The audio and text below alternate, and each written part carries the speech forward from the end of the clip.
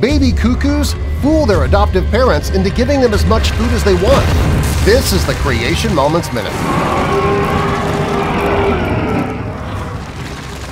You may be aware that the common cuckoo does not feed or raise its own young. Instead, it lays its eggs in the nests of other birds.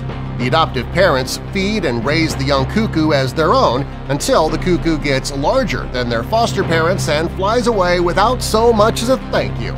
The baby cuckoo actually fools its adoptive parents by sounding like as many as 8 baby reed warblers. Who teaches the baby cuckoos this trick?